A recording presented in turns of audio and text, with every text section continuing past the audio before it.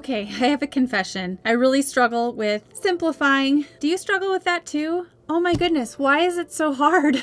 Especially when you're trying to paint from life or in nature or from your photos, honestly, all the time. It's hard all the time. So I'm going to show you some failed paintings and I want to explain why they're bad. And then we're going to get into some solutions for how to simplify and how to make your paintings stronger and better. By the way, my name is Emily and here on my channel we do art tutorials, product reviews, and we discuss all things watercolor. So if that sounds good to you, hit that subscribe button right now. Okay, these paintings have never seen the light of day. I finished them and I stuffed them in a drawer because I just didn't like them. So let me show you this one first. And you might be thinking, oh, that's not too bad. What's the problem here? Honestly, the problem is this painting has so many things that compete with each other that there's no real focal point. And I did want to make the painting about something. It is important to make your painting about something. For me, it was about the light streaming through the trees, which I think I was able to accomplish. However, I used so many different colors, pretty much all the colors on my palette, and all of my shadow shapes are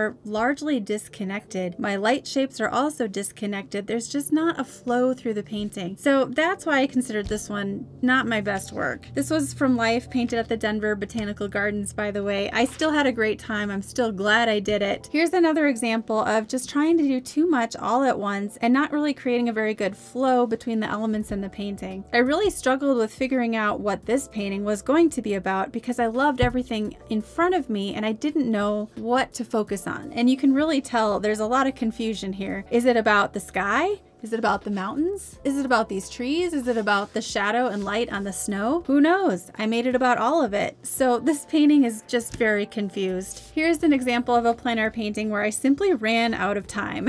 I was working from life at the Broadmoor Hotel, which is a gorgeous place in Colorado Springs. If you've never visited, well worth the visit. I started out with lots and lots of detail in this little portion of the hotel back here, and I really wanted to capture, this is my friend Kathleen Hudson, painting in the foreground, but as the day progressed, I got caught up in conversation. She moved and was talking to other people. I ran out of time, and this painting ended up looking very disjointed and discombobulated. There are some things I could have done better, like perhaps maybe doing a thumbnail sketch ahead of time and deciding on my overall composition and the flow of shapes and shadows and lights. But overall, it ended up being about the building instead of about the figure, which was backwards from what my initial vision was. So that one didn't work. Let me show you some examples of better or more successful plein air paintings. This one was from Cannon Beach, painted on location, and it's just got the power of simplicity. We simplified it down to one major shape, one major dark shape that is, and all the elements around it are supporting that shape. And if you compare that to this one, I mean, what a difference. This is strong, this is weak, and it's all because of the simplicity in this powerful painting. Here's another example of one that I actually did a thumbnail sketch ahead of time and just planned ahead for my lights and darks. I also changed things from what I was seeing in front of me. I didn't necessarily see all of these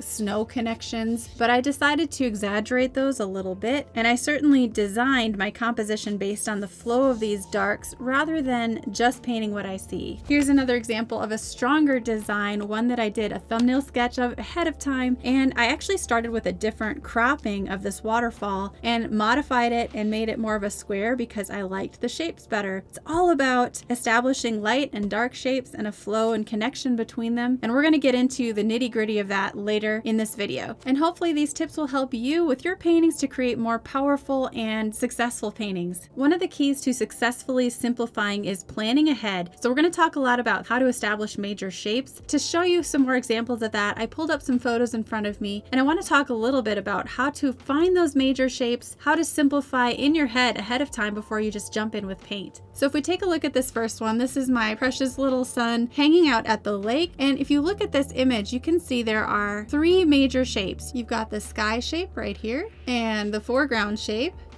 which happens to be a different value than the shape of the figure. And then of course you've got my little man right here. So 3 major shapes. If you simplify it down just to those 3 elements, that will save you so much pressure to try to include all of these details. And I want to say right off the bat, I would definitely not include the other swimmer in the water. You can take things out of a picture. That is okay. In fact, that's probably the best thing for your composition. Here's another example of something that could be really complicated. When you're looking at it, you're like, oh my goodness, look at all those shapes. But if you squint at it, there are really just 3 major shapes. You've got the shape of the sky, and I'll include the background in that shape too, because that's all kind of the same thing. And then your major focal point is this shadow shape of the rocks right here. You can see how that's just, if you connect it all together, that's one shape.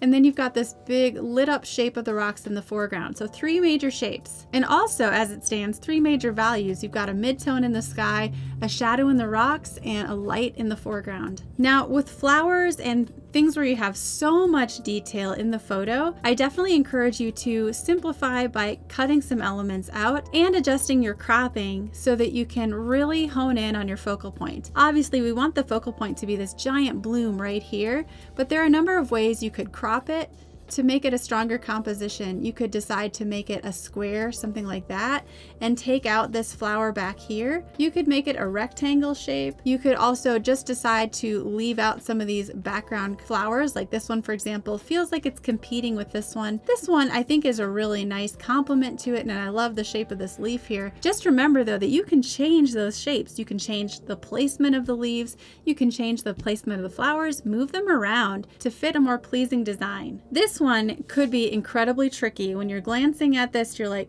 whoa, look at all those details. Now, I mean, if you look at my wall back here, you guys know I love painting details, right? But it's not always the best thing. If you take this photograph and desaturate it and pump up the contrast, let me show you. This is what you can see. And sure enough, we can still simplify it down to 3 basic shapes. We've got the sky at the top. We've got the dark shape, which is the mountains and the reflection on the water. So this whole center shape can be grouped together. And then you've got another light shape in the foreground. So 3 basic shapes. Didn't realize you could simplify it that much, right? You don't have to paint all those lily pads. You don't have to paint all of those branches in the foreground. Of course, I would encourage you to add some of those in to capture the character of it, but just narrowing down your focus to those 3 shapes and making sure you don't lose that essential feel of the painting will help you simplify the whole thing. Here's an example of some competing shapes in the photograph. This thing right up here, I feel like really detracts from our main focal point, which is the lovely figure. This is my beautiful sister-in-law. And I also think that this pot right here kind of competes with it as well. But I do like having some garden elements in here so we get a sense of where she is. Something you could do to simplify this composition would be to maybe take out this shape entirely or lighten up these dark streaks on the pots, because these things here are really distracting, and you could just make them the same color as this lighter color. That would be a great way to simplify. There's also this dark streak back here. You don't have to make it that shape. You can just make more of a flat wash that's a darker value. I like that it's darker. It kind of helps her body stand out a little more. You could also choose to darken this whole side of the composition. There are all kinds of things you can do ahead of time by simply planning ahead with your photo to just adjust and change, crop out, and simplify. Well, everyone, I hope that was helpful. These are things that I struggle with on a daily basis with my paintings. The struggle is real. I'm right there with you. There's no such thing as finding a magical composition formula. Sometimes the magic happens and sometimes it doesn't. So just keep logging your brush miles, just keep painting. It's true you're gonna have a lot of failed paintings, but you're also gonna have some gems in there that you can be really proud of. So just keep at it, keep painting. I'll see you in the next video.